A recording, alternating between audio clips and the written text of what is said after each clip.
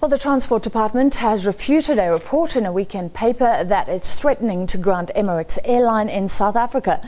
The Sunday Times reporting that the Transport Minister from the UAE was instructed to meet with South Africa's Transport Minister Dipuo Peters, failing which Emirates flights to and from South Africa could be cancelled.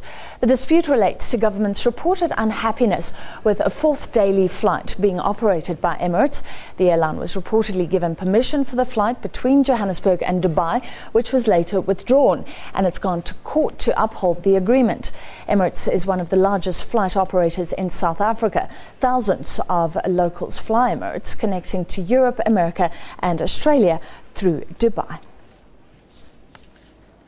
To discuss, we're now joined by a spokesperson for the Transport Ministry, Tiani Rikotso. Thank you for joining us, Tiani. First, these claims that the minister from the UAE was summoned here, given a week to arrive. Some reports saying that he had to appear by today. That's not true. Good evening and thanks for the invitation. Absolutely not true, and it's quite unfortunate that confidential correspondence between the Department of Transport representing the South African government and our mission in the UAE to begin to resolve the outstanding issues so far as ourselves and Emirates are concerned, found itself in the hands of information peddlers who, unfortunately, as it's the norm, information is used without context. So therefore, the background which seeks to justify the need for us to have an urgent meeting was not given in all the reports that we have seen. Hence, therefore, there are all these information gaps. So you're saying the report is true, but it needs context. The minister was requested to come. No. What they did, they wrote to us requesting for a meeting with them after we had indicated an urgent need for us to have a discussion around the bilateral air service agreement that we have with them. Because you'll know that currently, Emirates operates on the basis of a bilateral agreement between ourselves and the government of the UAE. So without that particular agreement, Emirates has no basis to basically be operating in South Africa. So hence, therefore, our indication that it becomes important that we meet urgently to deal specifically with two issues. The first one is their request to introduce a fourth flight to Johannesburg. And the second one is to look at other issues related to a bilateral air service agreement. Because this is an agreement which needs to be reviewed from time to time, given the changes in the economic landscape and all those things. It's a norm so far as bilateral air service agreements are. I think it's complicated. So can I just get a few facts from you? When will that meeting take place now?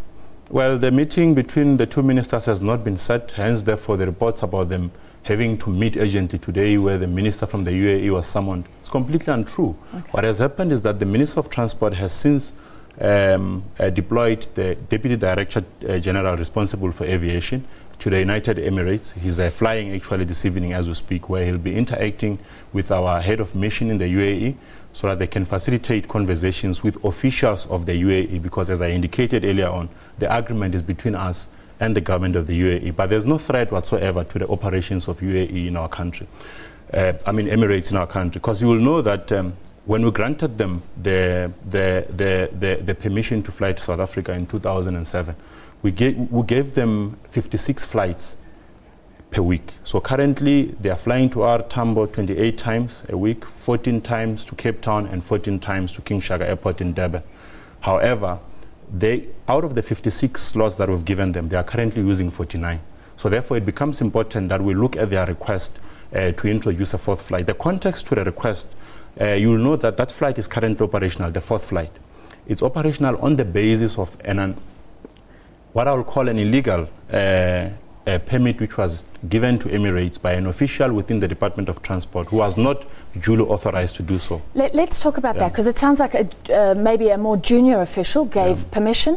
It was then retracted by a more senior official. But we have to be careful here, because these bilateral treaties are important, and South Africa surely can't look like it gives permission, then retracts permission. And I don't know the position of the person who gave permission, but the court upheld that. Most definitely. Should we not stick to that on that basis? Most definitely. The unfortunate thing is that it's not a junior official who did that. It's a director who's considered to be a senior manager in government terms.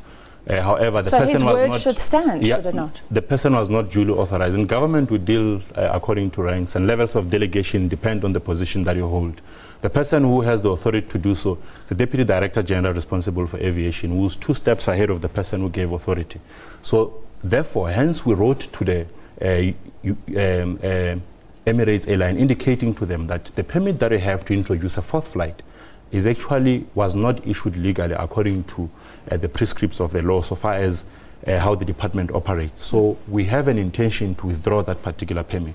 So that's when they went to court, and meaning that given the fact that the court ruled in their favor, granted them an interdict against us from stopping them from introducing a 4th flight, technically they are operating on the basis of the court interdict that day. But you will know that our agreement with the government of the United Arab Emirates is not on the basis of court processes, but it's a bilateral agreement on the basis of relationships between 2 governments, on the basis of cooperation which will be beneficial to both countries. So hence, therefore, we've elevated the matter to that platform. Granted that the court has granted them an interdict, but we are more interested in making sure that we secure that cooperation that we have with them, even for future partnerships going forward. There are 2 issues here. The first one, is it not a danger that airlines feel that they can come in and because of these treaties, they're operating on government's whim rather than standard? These are technical requirements. You meet them, you can operate in South Africa. So everybody knows what the rules are. All the airlines that are operating in South Africa, Emirates is not the only airline that flies into South Africa. All the airlines work according to the bilateral air service agreements that we have with their respective countries. So it's a norm, it's a standard practice anywhere in the world. However, it becomes important that authority is given by people who are duly authorized to do so. So the official in question is currently on suspension. He has been suspended for that particular. That's how serious we take the matter.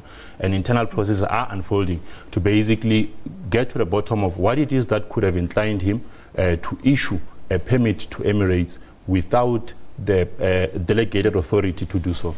The other issue is Emirates wouldn't be flying a 4th flight unless there was demand for that. And we know if there's competition and all the airlines can fly, it's better for South Africans. Cheaper tickets, more routes to travel, more routes for trade.